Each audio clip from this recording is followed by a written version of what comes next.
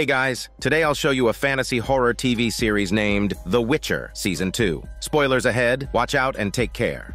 The drama begins on a snowy and windy night when a Ferrari carriage slowly enters a small town that is unusually quiet with not a single light shining. 3 merchants, seeking lodging, were suddenly attacked, dying without ever seeing what killed them. The story continues from the previous season where the war between the Northern Kingdoms and the Nilfgaardian Empire has ended. The Northern Kingdoms lost 9,000 soldiers, while Nilfgaard lost at least 20,000. By casualty numbers, the Northern Kingdoms won, but Tissaia, the one in charge of Aretuza Academy, felt no joy. She collected memories from dying soldiers, hoping to find Yennefer's whereabouts, but to no avail. The sorcerer named Vilgo, seeing her effort fruitless, urged her to accept the reality that her sorceress student Yennefer might be dead. Elsewhere, the Witcher Geralt finally met up with his child of destiny, Ciri, at the old man's farm, and they were now also searching for Yennefer. The news of Yennefer's death left Geralt in grief, prompting him to leave. After all, she was his former lover. At night, he told Ciri everything he knew about the Sintra Kingdom, including the Law of Surprise and how Ciri came to be his child of destiny. However, the truth about destiny still needed to be explored. Geralt planned to go to Kaer Morhen, the Witcher's winter refuge, to rest, change armor, and replenish potions. It's clearly a Witcher's supply point. Passing by the small town where the 3 merchants were killed previously, which remained eerie without guards or barking dogs, Geralt decided not to enter, and instead went to a friend's house nearby. He was attacked upon entering, but held back when the attacker shouted his name. It turned out to be his old friend, Nivellen, whom Geralt had helped his father slay a dragon in the past. Nivellen had the power to wish for things to happen. He called for a bath, and then a bathtub appeared. Ciri excitedly ran to it and couldn't wait to bathe after they left. Assured of absolute safety by Nivellen, Geralt followed him to another room to chat, unaware that a pair of peeping eyes were spying on Ciri through a hole in the roof. After bathing, they went to the dining room where Nivellen served them delicious food and shared his story of why he became a beast. He had eaten hallucinogenic mushrooms and destroyed the lion-headed spider temple, so the priestess cursed him into such a beast to live forever with his disfigurement in solitude. When discussing why the town below was deserted, Nivellen blamed it on the Battle of Sodden, the last war between the Northern Kingdoms and Nilfgaard.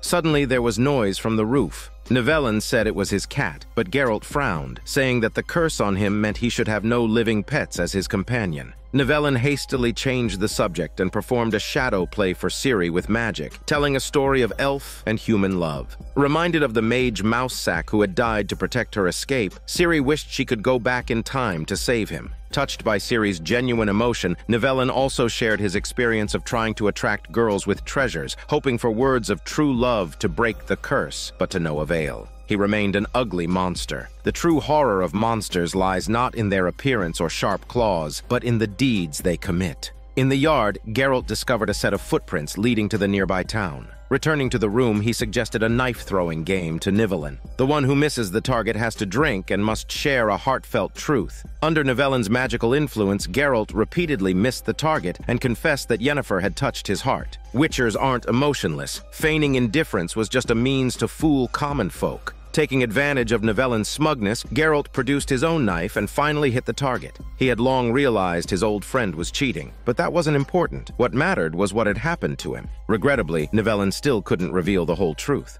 After Ciri had fallen sound asleep and snoring like a pig in her bedroom, the so-called cat on the roof appeared. It was a girl in white. The cat girl approached Ciri's bedside, waking up the piggy. The girl claimed to be Nivellen's friend, and she felt a kinship due to the ancient blood flowing in Ciri's veins and showed no hostility. Instead, she kissed Ciri's hand to help her sleep soundly. After Nivellen rested, Geralt followed the footprints to their end, deducing that a Bruxa was at hand, which is a powerful type of vampire that takes on human appearance, but whose natural form is that of a large bat with fangs and claws. He quickly woke Ciri, urging her to escape on horseback while he prepared for battle with a dose of Witcher's potion. Upon reaching Nivellen's room, he saw the Bruxa feasting on his diabetic blood. Bursting through the door, Geralt was knocked back by the Bruxa's sonic scream. Following her to the corridor, he repelled her with a magical sign. In the courtyard, the Bruxa attacked again with her chicken scream, but this time Geralt deflected it with his sign. The Bruxa shifted to her second form and took to the sky, attempting to outmaneuver Geralt, but to no avail. Geralt thrust his sword, returning her to her true and naked form. Seeing that, Ciri rushed forward, draping her cloak over the Bruxa's sexy body in order to stop Geralt's peeping, but the creature seized the opportunity to take her hostage, demanding Geralt let her go, reasoning that she still had many grandmas to care for. During the standoff, Nivellen suddenly appeared, stabbing the Bruxa in the chest, but such a wound was trivial to her. As she turned to approach Nivellen, Geralt beheaded her, causing Nivellen to suddenly revert to his handsome human form. The curse was lifted, but Nivellen was far from happy. It turns out he had rescued the dying Bruxa in the woods. She didn't fear his monstrous appearance. To keep her alive to be his companion, he willingly offered his diabetic blood, given his ability to revive endlessly. But the Bruxa couldn't control her instincts and slaughtered the townspeople, including the 3 merchants as shown at the beginning. Geralt couldn't overlook this. Nivellen was cursed with love and blood, not because he defiled the temple, but because he raped the priestess. The curse on him would be broken by losing his true love, the Bruxa. However, this wasn't the outcome he wanted. Now, whether to end his life or continue living, Geralt left that choice to Nivellen himself. Leaving the castle, Ciri, with tears in her eyes, told Geralt that she felt like a harbinger of disaster. Everywhere she went, death seemed to follow. The poor girl thinking of herself as a calamity, but in reality, she's the main character with a halo of protagonist's luck. Geralt had to comfort her and reassured her no need to panic. After resting for the night, the pair finally arrived at the Witcher's refuge and a safe place for Ciri. When Geralt had last left, there were 20 Witchers. Now, perhaps there were even fewer. As they opened the door, the Witchers inside immediately stood up to welcome them. Their bond was like that of brothers, with the leader Vesemir playing the role of a father figure. It was Ciri's first time seeing Geralt interact so warmly with others, his face full of genuine smiles. They all sat together, drinking and boasting, sharing stories of their adventures before returning home. However, a sudden loud shout interrupted everyone. Geralt stood up with a smile to greet the newcomer. It's a Witcher named Eskel, who had also returned, proudly carrying the arm of a tree-like creature native to woodlands. Eskel boasted that after a 6-hour fight, he almost had the creature. But Vesemir poured cold water on his pride, reminding him that piercing the heart with fire was the only way to kill it. He further teased Eskel, asking if it really took him 6 hours to remember that, causing Eskel's face to turn red. During some downtime, Vesemir found Geralt practicing with his sword against a wooden post and spoke to him about Ciri, the child of destiny, due to the law of surprise. They had both agreed to abandon the child years ago, but fate had other plans, and Geralt had no choice but to protect her. Vesemir expressed his concerns about the Witchers getting tangled up with human kingdoms, worrying it may not end well. Back in their room, Geralt informed Ciri that the tree monsters cannot reproduce. The ones they were encountering were definitely from the conjunction of the spheres. Their bodies could be used as ingredients for making Witcher potions. As they chatted, the noise from the hall grew loud. Geralt left Ciri in the room and went to investigate. It turned out that a group of Witchers was throwing a wild party with people Eskel had brought from down the mountain. Prostitutes had been brought to the Witchers' stronghold, a practice with which Geralt was not pleased. Eskel, looking irritated, dismissed his bullshit by saying that he even brought back a princess to care for. The conversation grew more heated and envious, almost leading to a fight, which Geralt easily diffused. There was no need for further words. Geralt walked away, while Eskel took the women to perform some hormone yoga in other rooms. Vesemir, noticing that Ciri was still awake, decided to tell her about the first group of Witchers and their deeds. They had once cornered one of the oldest monsters deep in the forest and killed it. It's said that the demon still calls out to the unfortunate souls who wander into her forest, luring them in only to devour their smelly parts. In the room next door, Eskel was in a rush to indulge in pleasures with a call girl. Suddenly, a tree vine began to emerge from the wound in his back. It's a wound inflicted by a tree monster.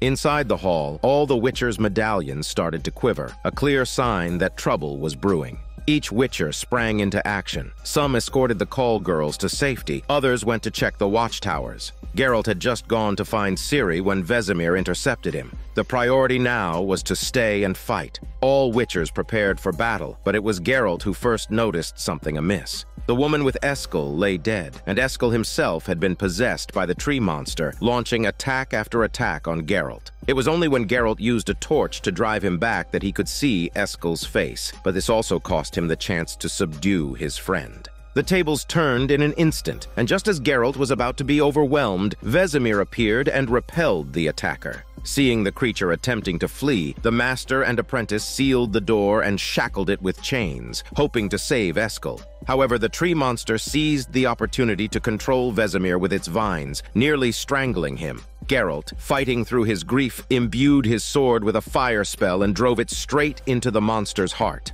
Eskel, now one with the monster, also perished from the deadly blow. Vesemir removed his medallion. The Witchers were now one fewer. After the battle, Geralt immediately found Ciri, embraced her to ensure her safety, and then led her to the hall where everyone laid down their weapons. Vesemir poured strong liquor for everyone, toasting to Eskel's memory. Now, only 11 of the Wolf School Witchers remained. Geralt handed Ciri a wooden sword. Her training had to begin if she was to survive. The scene shifts to the Northern Kingdoms Alliance, where the war-wounded were being treated and cared for. The sorceress Triss was badly burned by fire, suddenly convulsing as if she were on the brink of death. Tissaia urgently recited an ancient spell to soothe her before moving to the interrogation room. The Alliance had captured an important prisoner, the Black Knight who was the leader of the intruding Nilfgaardian army. Standard interrogation techniques were useless against him, so Tissaia resorted to forbidden magic, plunging her hands into the knight's head to extract his consciousness and memories. Her brutality was a direct consequence of Yennefer's disappearance. However, Yennefer was not dead, but had been captured by her sorceress classmate Fringilla, who was now serving the enemy Nilfgaard instead. Despite the defeat at Sodden Hill, Fringilla had not lost her spirit and still planned to return to the Empire for a comeback. The two women exchanged taunts, neither willing to back down. After a brief respite, they were about to continue their journey when their soldiers were suddenly massacred in an unexpected attack, leaving them without a chance to fight back. In the blink of an eye, only Yennefer and Fringilla remained, and they were swiftly taken away in a carriage. During the journey, Yennefer dreamed of having a child with Geralt, but the baby was snatched away by a figure in red robes. Fringilla awoke from a similar nightmare, her wrists shackled with dimeridium cuffs like Yennefer's. Only then did they realize they were both captives. Their captor was none other than the Elven King Filavandrel, who had appeared in the first season. They were to be gifts for his wife, Francesca, in the Elven Tower built to commemorate their prophetess. Fringilla tried to threaten the elves with Nilfgaard's power, but Francesca merely flicked her wrist, and Fringilla fainted.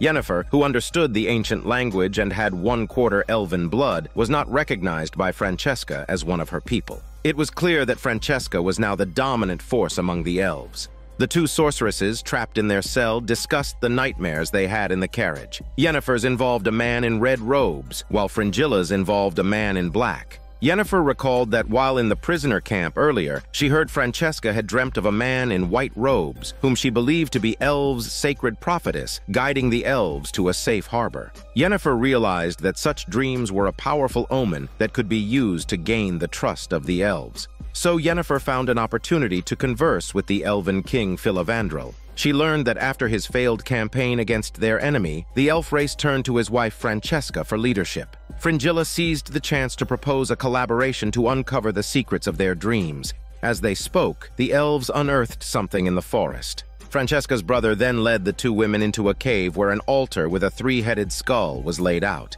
Francesca's dreams were guided by the prophetess, while Fringilla saw the Nilfgaardian Emperor Emir. The content of their dreams fulfilled their desires. Yennefer deduced from the ancient language inscriptions on the altar that the 3-headed skull represented the Deathless Mother. The figures in black, white, and red robes from their dreams were probably its incarnations. Suddenly, the altar at the feet of the Deathless Mother shifted, revealing a hidden passage. Francesca led the way inside, and they came upon a small hut without doors, just as described in the inscriptions before the altar. Francesca uttered a spell, and the hut seemed to come alive, turning around.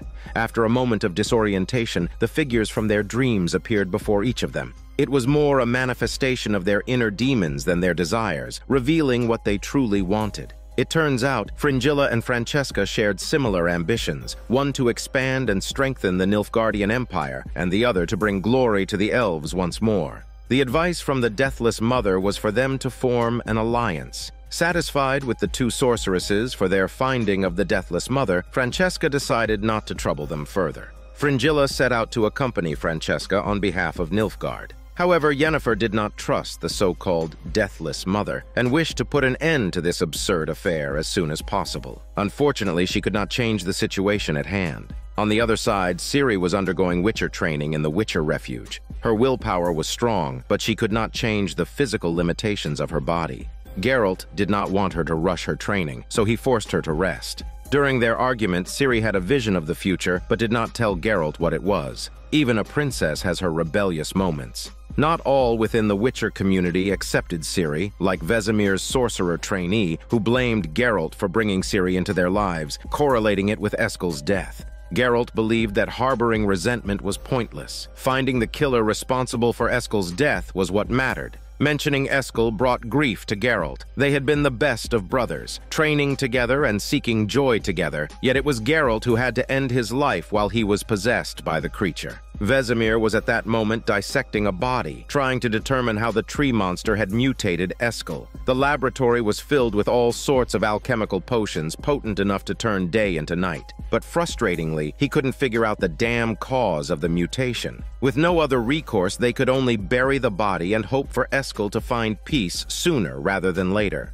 The two brothers carried Eskel's body to the mountainside, and after the wolves arrived, they left solemnly, letting nature reclaim the Witcher as was fitting. Ciri's training continued unabated. The trainee sorcerer used reverse psychology to coax Ciri into the Witcher's specialized training grounds. The obstacle course was perilous, especially for a human girl. A moment's inattention could result in serious injury. Predictably, Ciri struggled with the first challenge, getting flung by the pendulum repeatedly, but she showed no sign of quitting. Defeat after defeat, she persevered until she finally timed it right and got through, earning the trainee sorcerer's respect. The second stage was even tougher, slicing deep into Ciri's arm in an instant, but the blood and pain did not subdue her. Her relentless determination drew a crowd of Witchers, with the trainee sorcerer's jeers turning to shouts of encouragement. She conquered the second stage and, filled with momentum, aimed to clear the subsequent ones. Unfortunately, she stumbled just shy of victory and fell from the platform. Back at the base, Geralt tended to the stubborn princess's wounds. He wanted her to progress steadily. Courage was good, but it needed to be paired with wisdom. Yet Ciri only wanted to act the bruiser and stormed off, leaving Geralt sighing. As he was about to stand, he noticed something peculiar on the wall. Rushing over, he pulled a scarf from the gap in the wall which belonged to Queen Calanthe, who left it for Ciri.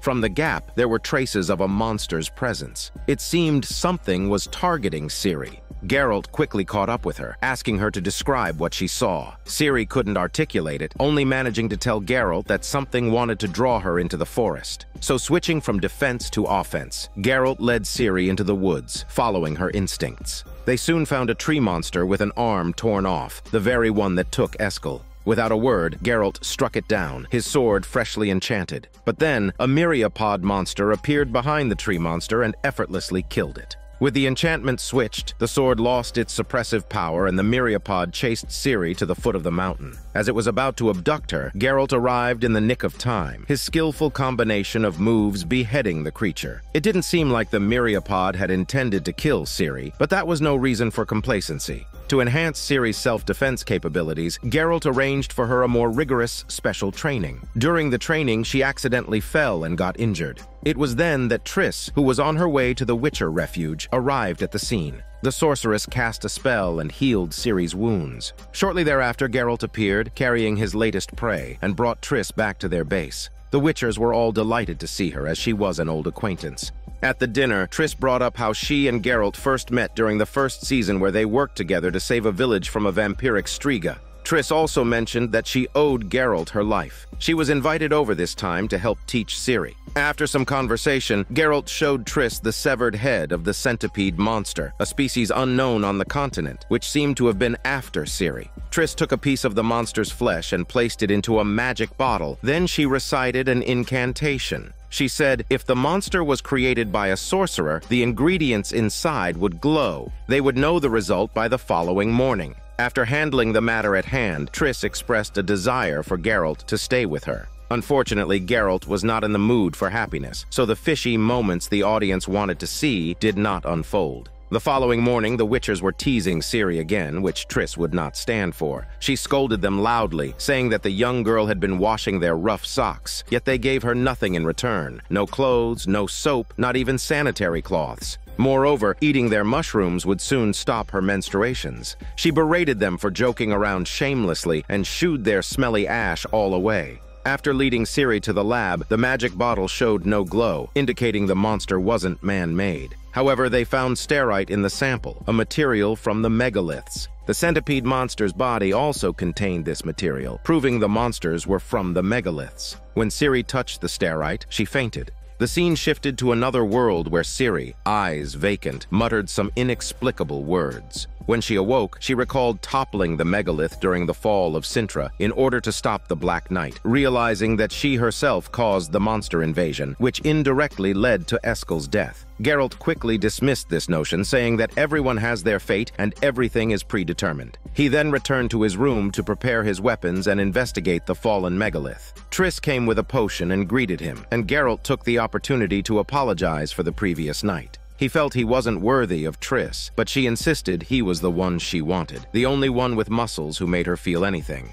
However, Vesemir interrupted the fishy moment, not wanting Geralt to venture to the megalith again, but he couldn't dissuade him. Triss had a friend who studied megaliths and could teleport Geralt there. The friend turned out to be Istred. With Geralt gone, Vesemir walked into the forest and found where Ciri had bled, which was now sprouting a clump of sunflowers. This plant only grows where ancient blood is spilled, and ancient blood is a key ingredient in the mutagen that created the first Witchers. The old man was overwhelmed with excitement, believing Ciri to be a gift from destiny that could enable their community to create more Witchers, a viewpoint that would likely conflict with Geralt's. The scene shifts to Tissaia, who has returned to Aretuza and is currently recording the names of the sorceresses that perished in the Battle of Sodden. The last name she writes down is Yennefer's. Tissaia's hand trembles slightly. Yennefer's supposed death is something she can't seem to come to terms with. The victory at the battle bolstering Vilgo's influence within the Brotherhood, but Tissaia is regretful. She's been unable to extract much information from the Black Knight's mind, failing to break through the magical barriers protecting his thoughts.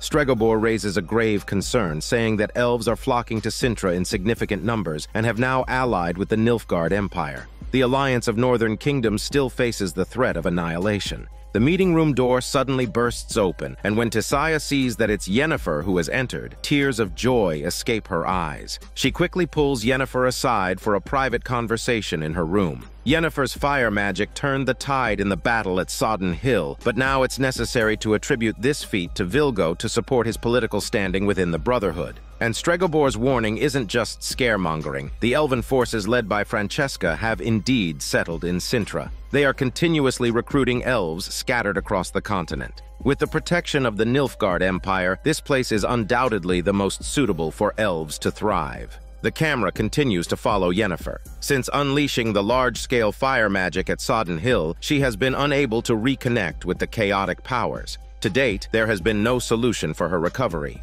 Of course, the other sorceresses are unaware of this. Upon hearing of Yennefer's return, surviving sorceresses like Triss rush to see her. A group of beauties celebrate by taking a bath, but Triss doesn't join them because the flames have left her with unsightly scars, and she's not ready to reveal them in front of everyone. Meanwhile, Stregobor is stirring trouble, smearing the reputation of a noblewoman with elven blood. His aim is to turn the focus against Yennefer, who has 1/4 elven blood, and he claimed that this is to protect the Brotherhood's highest honor. Essentially, he's afraid of Vilgo's faction gaining power and uses such tactics to rally support. On the other hand, the alliance between Fringilla and Francesca in Sintra is solid. Supporting the elves' daily needs is costly, but the Nilfgaard Empire is covering all expenses to demonstrate their sincerity. Fringilla makes a promise to Francesca's unborn child, vowing to help pave the way for a new future for the elves. The scene shifts to the Black Knight from Nilfgaard being imprisoned in the dungeons of Aretuza Academy, subjected to severe torture. Yennefer, not wishing to speak with him, hastily departs, only to be immobilized by Stregobor on her way out. He then proceeds to use a mind-searching spell on her, the same forbidden magic Tissaia had previously attempted on the Black Knight.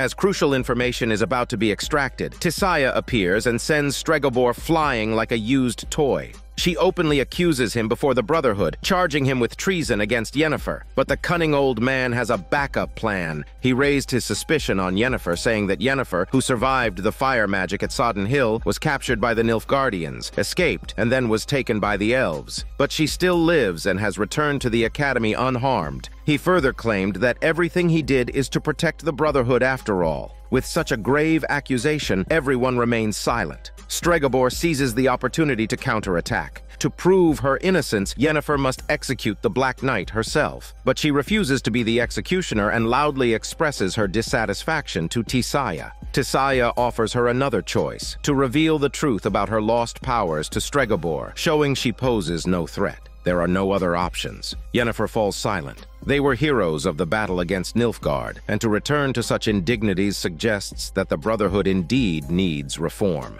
Afterward, Stregobor confronts the fleeing Yennefer. He has spies planted outside. If Yennefer tries to escape, she will be captured and left with no defense. In the evening, the leaders of the northern kingdoms gather in the academy to witness Yennefer's execution of the Black Knight. Tisaya recites an anti-magic incantation to prevent disruptions. After Vilgo's lengthy oration, he hands Yennefer the executioner's axe. She locks eyes with the Black Knight, then strikes with all her might, breaking the shackles on his hands instead. She overturns the torches to create chaos, and seizing the moment, flees on horseback with the Black Knight. The scene shifts to the Northern Alliance cities within the Kingdom of Redania, where elves are still oppressed, and the tyranny of Nilfgaard is continually denounced. Yennefer and the Black Knight find refuge here, but their wanted posters are everywhere, offering a bounty of 40,000. Sensing prying eyes, they quickly hide. It seems that seeking asylum in Sintra is their only option. Meanwhile, the King of Redania is conversing with his ministers. The sorcerer Dijkstra promptly eliminates a minister offering poisoned wine.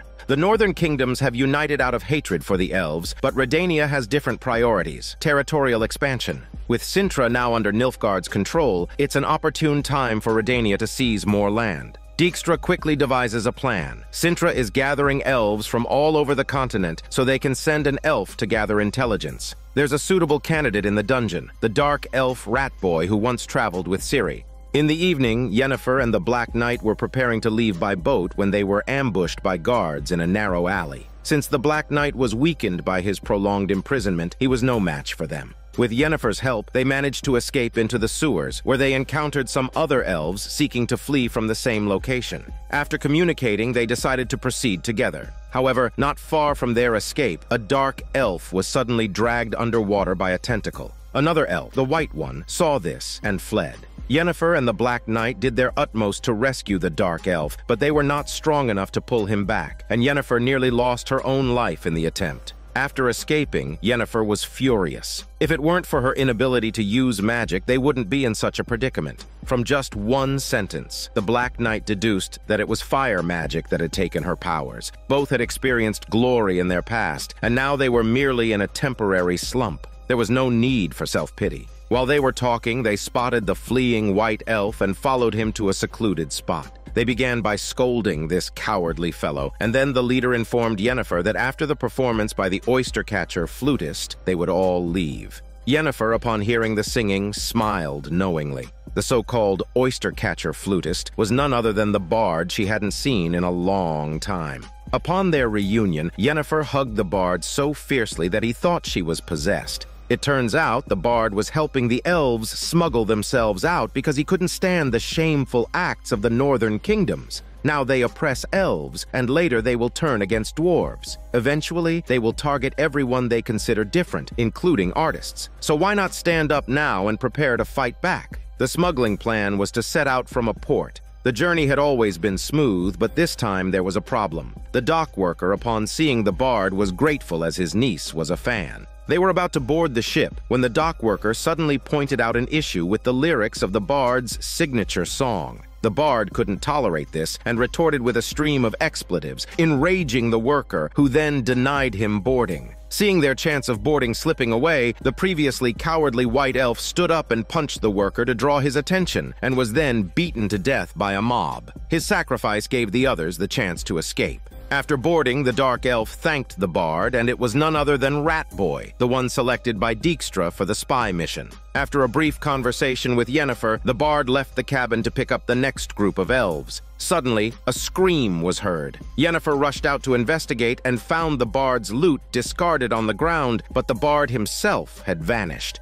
The scene shifts to a sorceress messenger entering a dimeridium-crafted dungeon. She was there to persuade a male sorcerer named Rience, who had been imprisoned for owing money to Queen Calanthe of Cintra. Now that the queen was dead, Rience was still serving his sentence, which seemed somewhat unjust. She was representing the Nilfgaard Emperor, Emir, and sought Rience's help to capture Ciri. Emir's title echoed throughout the continent, but Rience was too proud to serve the emperor. However, the messenger had other terms that could persuade Rience to act, which would be revealed later. Rewinding time a little bit, Rience had already set his sights on the bard while he was singing in a tavern. It was Rience who had abducted the bard and made him vanish previously. When Yennefer found out, she hastily disembarked to search for him. The bard, now imprisoned by Rience, had thought he was caught by a jealous husband until Rience snapped his fingers and flames appeared, signaling the gravity of the situation. Yennefer knew she couldn't find the bard by wandering aimlessly, so she sought information from a prostitute. After confirming that the city's jails didn't hold him, she followed the prostitute's advice to search the tavern for clues.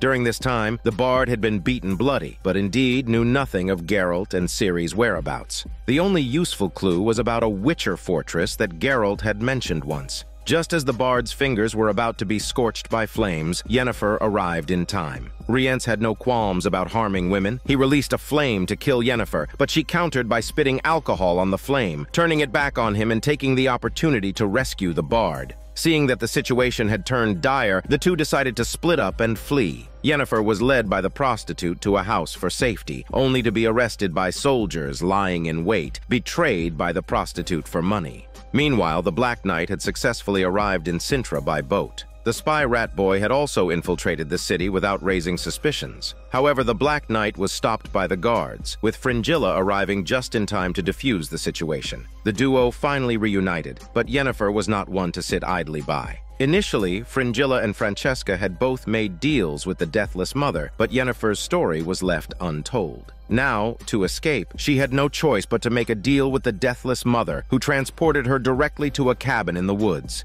Yennefer desperately wanted to regain her magical powers, and the Deathless Mother pointed out that the key lay with Ciri. If Yennefer could bring Ciri to her, her wish would be fulfilled. Over at Geralt's side, he used a portal to explain his purpose to Istred immediately upon arrival. However, Istred did not believe that a monster would emerge from the monolith. Geralt wasted no time and threw the head of a centipede monster at his feet, finally convincing him to take the matter seriously. He then led Geralt to the monolith, but they were stopped by the royal guard along the way. Istred presented the researcher ID card given by Fringilla, but the guards were unimpressed and refused them entry into Nilfgaardian territory. Without a second thought, Geralt took action, and Istred also cast a spell to knock one down. It was a clear lesson in actions speak louder than words. After Geralt left, Vesemir proposed to Triss that they use Ciri's blood to create a Witcher mutagen that could turn more people into Witchers. Ciri was his last hope to ensure the survival of the Witchers. Triss hesitated but ultimately decided to respect Ciri's wishes and let her make the decision.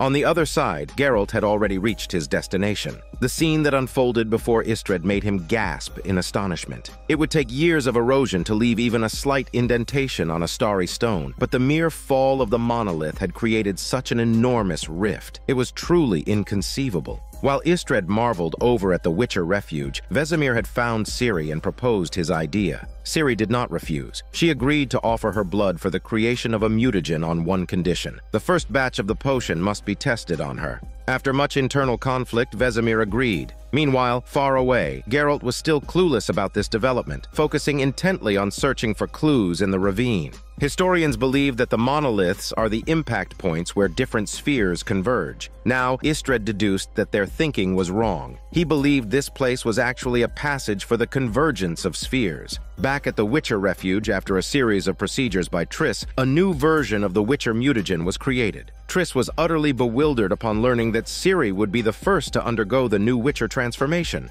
She hurried to dissuade Ciri, who wanted to delve into her own past to uncover the truth. Using a magic known as the Valley of the Soul, Triss guided Ciri into the deepest layers of her consciousness to access hidden genetic memories. Normally, they would be mere observers, but for some reason, the people in Ciri's memories could see them. The scenes kept changing. A man was planning to flee the palace by boat with young Ciri and her mother. They then arrived in a desolate area and saw a severely wounded female elf holding an infant born of a human father. As expected, this was the protagonist of the story Nivellen had told earlier, about the love between an elf and a human. Triss was just about to step forward to help when the elf grabbed her throat and repeated the prophecy about the ancient bloodline that had erupted from Ciri, word for word. Then the sky changed color, and a massive army appeared among the clouds. Ciri was terrified and didn't know what to do. She could only shout Geralt's name. Back to Geralt's side, Istred continued to study the information, speculating that the spheres had not merged but had collided and then separated. The monolith's purpose was to call them closer, and the monsters were from other spheres.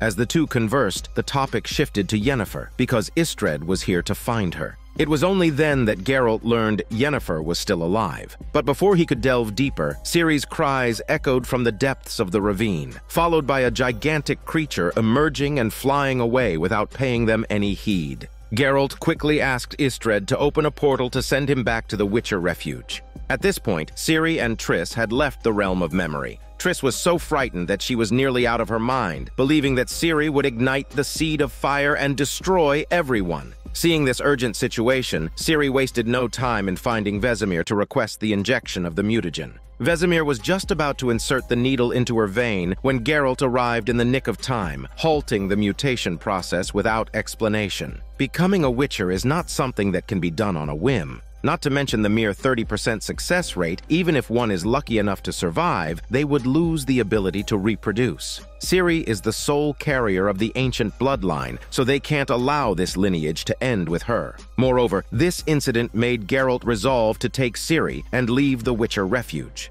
Vesemir was dealing with his own guilt over Geralt's departure when he suddenly felt unwell. Apparently, it's Rience who had come looking for him. Facing this powerful fire sorcerer, Vesemir and Triss together couldn't handle him. In the end, he took the mutagen and left with ease. Emperor Emir's messenger was very pleased with this acquisition, giving Rience the leverage he needed to negotiate terms. He demanded to meet the mastermind behind the scenes, something the messenger would have to discuss with her superiors. However, before that, she could provide Rience with some assistance as a form of interest.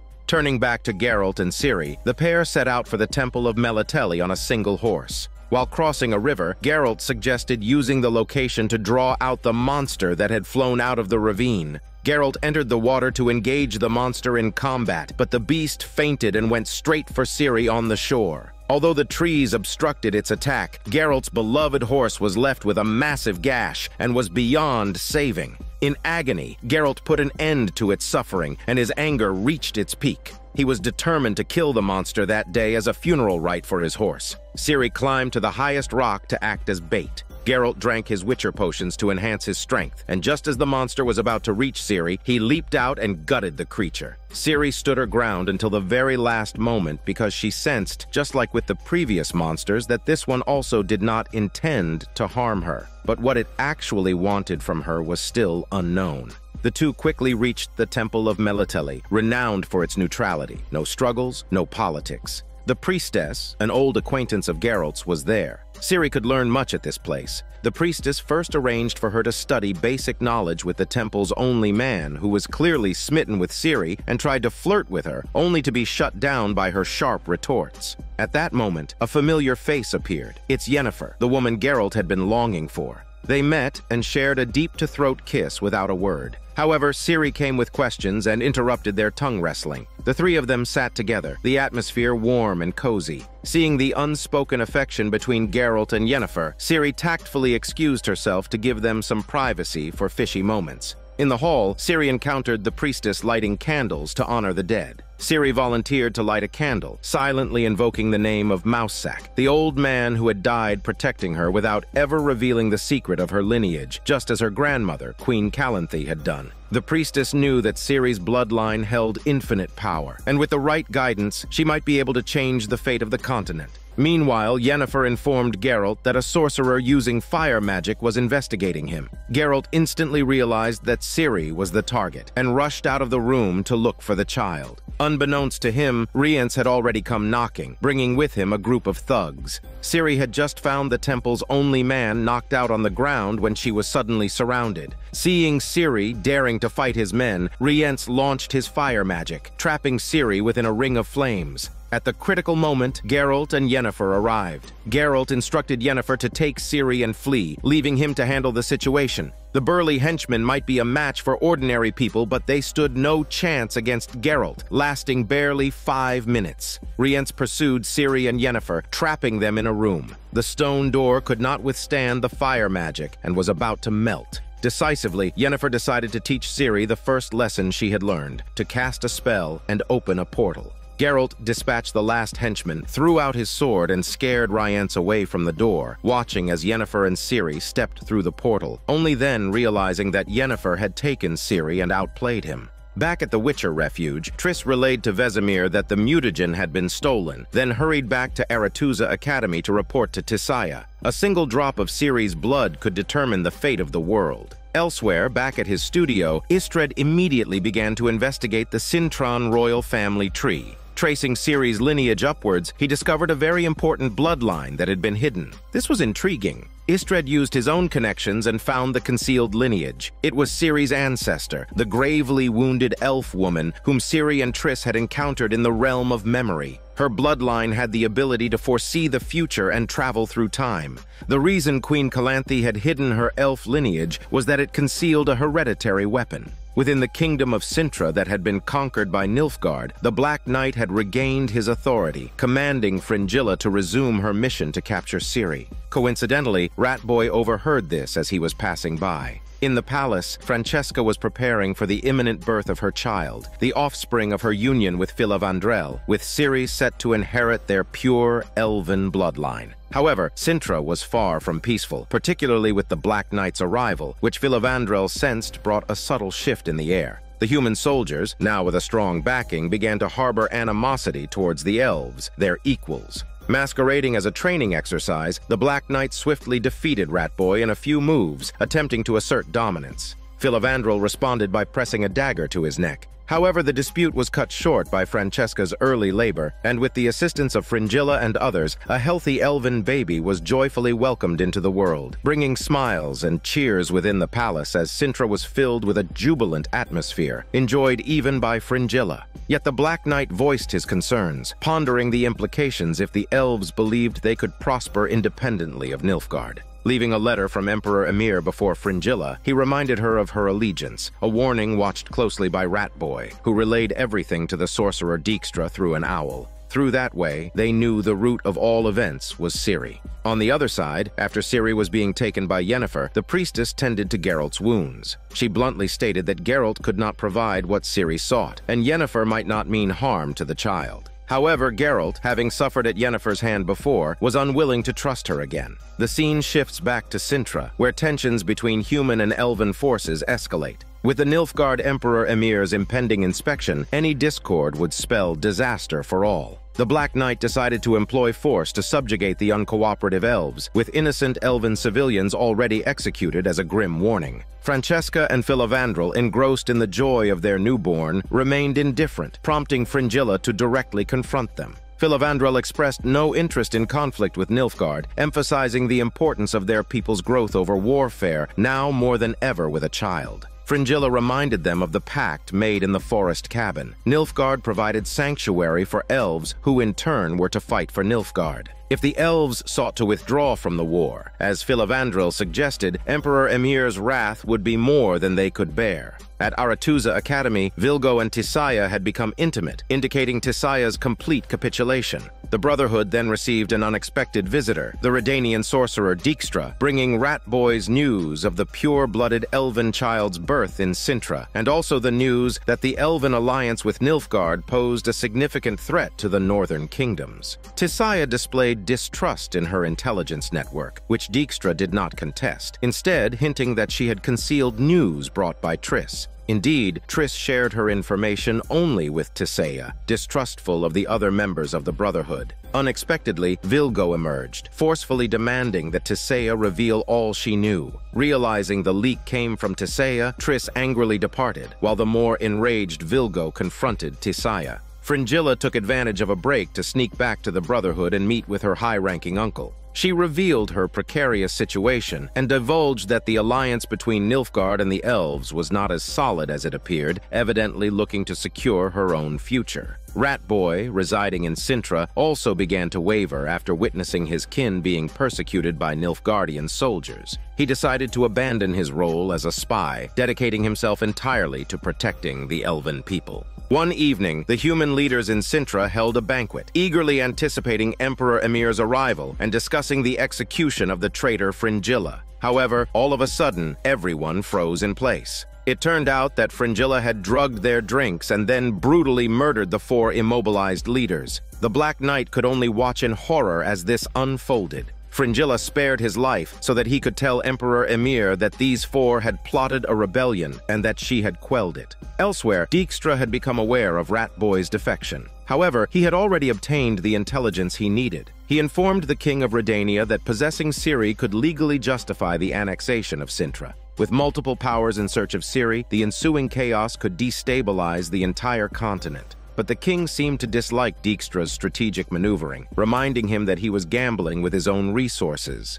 In another subplot, Rience had already handed over the mutagen to Emperor Emir's messenger, who used Ciri's blood as a catalyst to cast a spell, attempting to track Ciri's location. The result was a disfigurement even more severe than Rience's. The scene shifts to Ciri, who opens a portal and transports herself and Yennefer to a place they both know well, the home that sheltered her during the Battle of Sodden. But upon arrival, they find the family has been brutally murdered, undoubtedly the work of Rience. With Rience's intimate knowledge of her, it's clear he must be connected to Nilfgaard. Ciri is deeply concerned about Geralt and wants to go back to find him. Yennefer suggests that even if Geralt has been captured, Rience wouldn't kill him, as he would want to use Geralt as bait to lure Ciri. Therefore, heading straight to Cintra is their best bet. They resolve to set out immediately. Meanwhile, the unlucky bard, while searching for Yennefer, ends up in jail, mistaken for a voyeur. In his cell, his inability to keep quiet, singing and cursing, irritates the guards immensely. Just as one guard steps out for a breath of fresh air, Geralt steps in to free the bard. After many years, the two partners are reunited. However, the bard hasn't forgotten the last time Geralt took his frustrations out on him and holds a grudge. Geralt looks at him earnestly and, simply saying he needs his help, manages to win him over. As Ciri and Yennefer continue on their journey, they talk about Geralt. Ciri feels the fatherly love from Geralt that she has never experienced before, which eases the loneliness of her troubled life. The relationship between Yennefer and Geralt is even more complex, but at the end of the day, Yennefer loves Geralt. After being rescued, the bard shares everything he knows with Geralt. Yennefer has lost her magic, and after being caught by the guards, she mentioned words like forest mother and cottage before vanishing into thin air. Geralt immediately understands that Yennefer has sought out the Deathless Mother, a creature that feeds on the pain of those who make deals with it, gaining more power the greater their suffering. Yennefer will most certainly head to where the Deathless Mother resides, in Cintra. With the destination now clear, they set off immediately. On their journey, they encountered the dwarf brothers they hadn't seen for a long time, employed by the king to manage the roads and protect caravans. With a caravan present, there was no shortage of horses, and Geralt successfully obtained a new mount. However, Ciri's journey was not going as smoothly. A broken bridge blocked their essential path, and Yennefer guided Ciri to use chaos magic to repair it. Ciri chanted the spell and conjured the magic, but the immense strain caused her eyes to bleed. Despite her efforts, the bridge would not be restored. In her anger, Ciri cursed loudly and upon opening her eyes, found herself and the horse on the other side. This display of power even astonished Yennefer. After crossing, they traveled a bit further and could see the walls of Cintra. Ciri, looking at the familiar city, felt a deep sense of loss as she knew no one she recognized remained. At that moment, Yennefer felt the frequent call of the Deathless Mother, but she hesitated to hand Ciri over to her. Ciri touched Yennefer's arm, sensing her thoughts and becoming filled with rage, unleashing a powerful magic that shattered the walls of Cintra. The guards immediately set out to capture them, and without magic, Yennefer could only watch as Ciri was taken. Fortunately, Geralt arrived in time, and the dwarf brothers accompanying him easily dealt with the guards, quickly ending the battle. Geralt instructed the bard and dwarves to take Ciri back to the Witcher refuge while he went to deal with the Deathless Mother. Unbeknownst to him, the Deathless Mother had already begun absorbing the pain through Fringilla's killing of 4 people and Francesca's child's being assassinated that night. This surge of energy was enough to free the Deathless Mother from her confinement. Geralt and Yennefer arrived just in time to witness the Deathless Mother escaping the hut and heading straight for Ciri, possessing her directly. Upon returning to the Witcher refuge, Ciri fell into an illusion where she saw her mentor and father figure, Mousesack, taking her to a royal banquet in Cintra. In reality, Ciri's body was under the control of the Deathless Mother, who with knife in hand killed 3 Witchers in their sleep. Just as she was about to kill Vesemir, the returning Geralt caught her in the act. Ciri lied, claiming she saw a man in a black robe killing the Witchers, but Geralt immediately saw through her lie. Noticing the bloodstains on her face, he deduced that she was the Deathless Mother.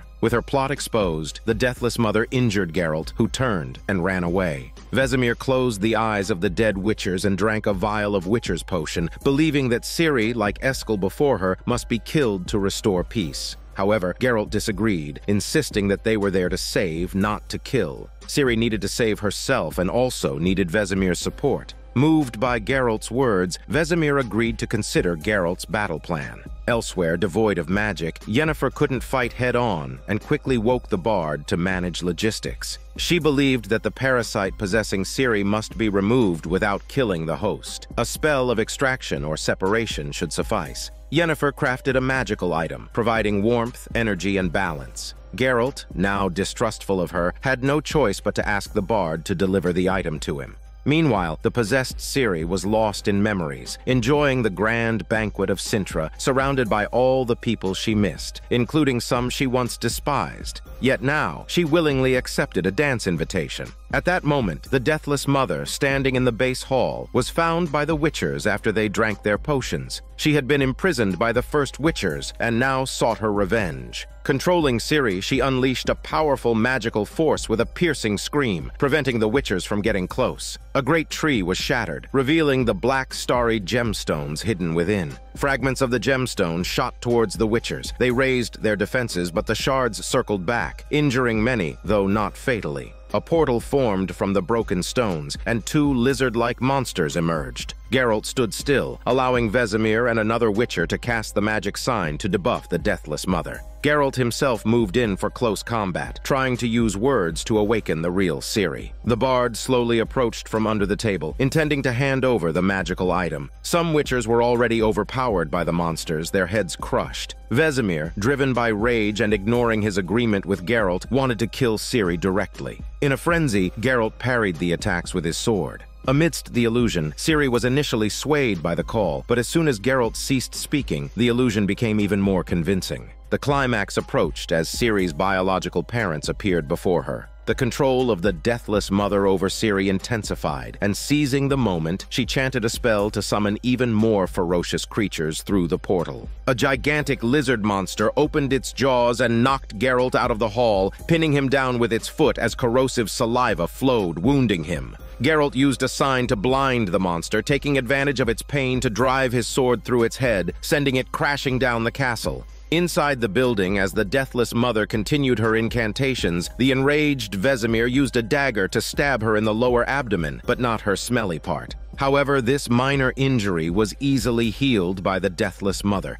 Geralt quickly intervened to stop Vesemir from further action. The remaining Witchers finally dealt with the 2 creatures, their anger magnified by the sight of their fallen comrades. The Deathless Mother taunted them, remarking that Witchers were supposed to be emotionless, yet now they harbored hatred, a sentiment that perfectly served as nourishment for her, making her stronger. The bard, with every ounce of his strength, finally managed to toss the magical item near Geralt, urging everyone to regain their composure. He then called out for Ciri to come back quickly. However, in the memory world, Ciri had just entered her mother's embrace and was oblivious to Geralt's calls. Even as she distinctly heard everyone's voices, her final response was still that she would not go anywhere. The deathless mother's cabin was destroyed. She needed a vessel to remain in this world, which is why she wouldn't leave Ciri's body. Upon hearing this, Yennefer decisively smashed a vial and cut her wrist to let the fresh blood flow out. Apparently, she intended to make herself the vessel. This action shocked the deathless mother, and the memory world that had entrapped Ciri began to collapse.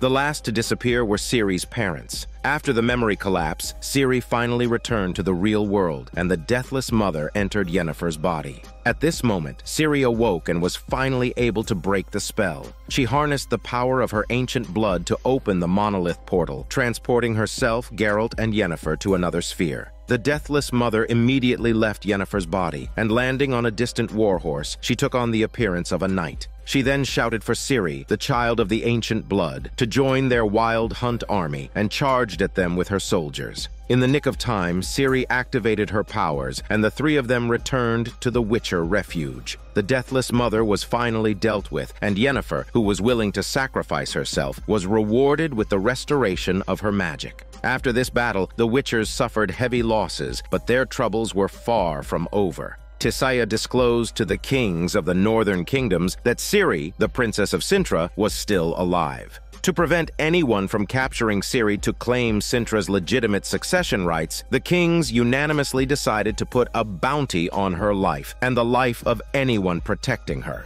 In Cintra, Ratboy confessed to Filavandrel his identity as a spy, but he was now out of Dijkstra's control. He speculated that the death of the elf child was the work of Redanian forces, which belonged to Dijkstra. Francesca was now only set on vengeance, and she intended to move against Redania. Led by Francesca and the elves' prophetess, a large group of elves left Cintra to pursue the murderers of their child in Redania, catching the attention of Fringilla. The Black Knight immediately realized this was an opportunity. If he and Fringilla could manipulate the entire situation, letting Francesca be blinded by hatred over her child's death to raze the enemy land of Nilfgaard to the ground, Emperor Emhyr would surely take notice of them. The scene shifts to the Redania kingdom, where all the children in the city have been marked with curses, the work of Francesca's magic cast upon them. As the last curse is sealed with her raised and then lowered hands, the cries of countless children abruptly stop, followed by the desperate screams of the adults. Francesca's wish is no longer for the elves to thrive, but to declare outright war against humanity. They had captured Istred, who also decided to pursue Ciri, as her ancient blood could revitalize the elven race. An owl, perched not far away, observed all of this. This owl, once a messenger for Ratboy, was unknown to him by name. It was a loyal servant of Dijkstra. Finally, the scene moves to Cintra. The Nilfgaard Emperor Emhyr has arrived. Following the Black Knight's lead, Fringilla took credit for forcing the elves into battle with the northern kingdoms by attributing to them the murder of Francesca's child. Unbeknownst to them, the order to kill the elven babies had come from Emperor Emhyr himself. Because of that, Fringilla and the Black Knight were taken into custody for their deceit, and Emperor Emhyr finally revealed his true identity. He was, shockingly, Ciri's father. This is Daniel CC Movie Channel. Stay safe and enjoy your day.